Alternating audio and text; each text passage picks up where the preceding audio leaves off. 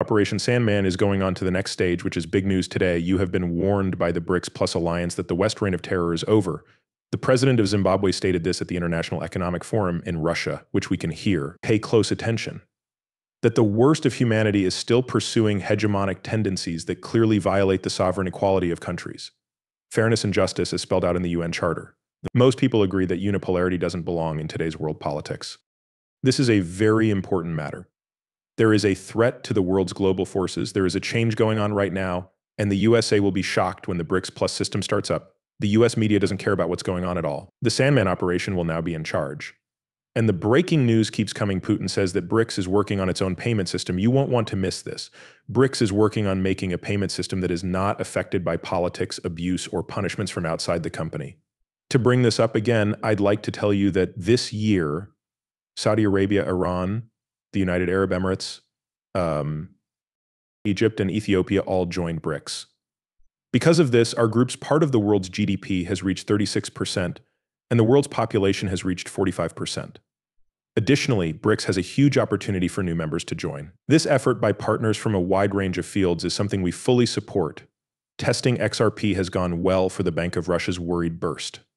This is an open source platform called the XRP Ledger. It can join to other blockchains such as the new Brics Plus system.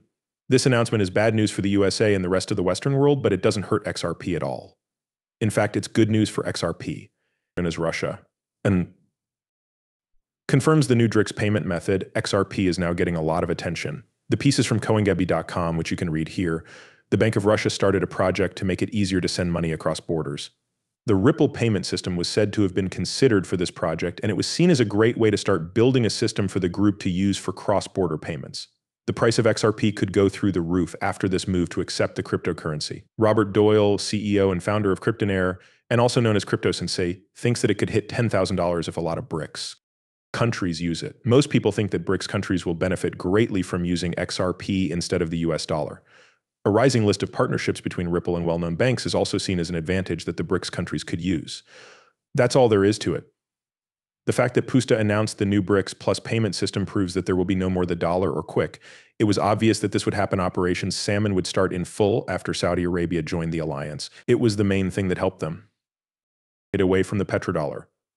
It will be digital currencies, not USD, that sell oil and gas.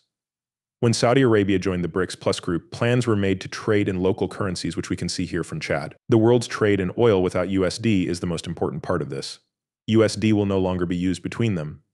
From these XRP drops, we can see that tomorrow, June 9th, 2024, will be a very important day in the world of trade because Saudi Arabia will end the petrodollar deal after 50 years. The choice not to renew this pact was made because Saudi Arabia recently asked to join the Brics group and is moving toward using the dollar as its currency. That the US dollar will keep getting weaker, that the Brics countries will keep getting stronger, and that the de-dollarization process will keep going. This will help XRP's reputation because 95% of Ripple's business is already done outside of the US. They may be a US industry, but they stopped using Ripple a long time ago because of Gary Geller and US policies. Ripple had been growing outside of the US even before they joined. And they work with the Brics countries on many projects. From Chad, we can see it. First, XRP is fully legal and controlled in Dubai, which is a new member of Brics.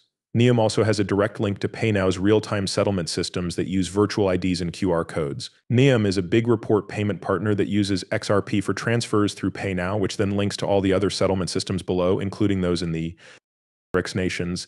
They made a big mistake by avoiding crypto and Ripple. In this interview with Perianne and Congressman Willie Nicol, they try to make things right by talking about the US's plans for the future of crypto policies and how that will affect innovation in the US. Pay close attention. What do you think about the competitiveness of the United States and its digital asset base? How can we keep the industry going and keep creators in the country for the good of all? For me, the most important thing is how strong the digital dollar is now and in the future. The dollar is the world's main currency, and our financial markets are the best in the world. In the future, we need to keep our attention on the digital dollar if we want to keep that high status. By the way, I just got back from traveling around the world with Patrick Henrik and other members of a bipartisan congressional group. That's why we went to Adobe, Singapore, and Tokyo to see how other places are dealing with this problem. Because they are inspired, they want to help this business in Web3. And if we don't, they'll eat that lunch. It's really simple to bring a laptop and work while sitting down. I believe our market is very big. People want to stay active in space in the US. This is good news for America, but I think it may be too late. It looks like some Congress people are finally paying attention. There is no official rule that makes the USD the world reserve currency. In this interview with Tucker Carlson, Congressman Thomas Macy confirms this, saying that the world will stop using the USD as the global reserve currency because, ironically, every time the US sanctions a country, they accidentally hurt themselves by, for example, seizing all of Russia's sovereign assets, most of which are, ironically, US government debt. What's worse is that this sends a scary message to other countries that if they don't listen to America, the same thing will happen to them. So Operation Sandman is speeding up the process of digitization. It's also becoming more popular, and some people think that XRP could hit $10,000 if the Brics countries work together. This is just a dream, but the Brics Nations Alliance does not have enough money to make it come true.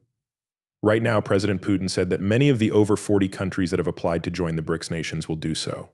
This year, at the next Brics Summit in 2024, the meeting and agreement will take place.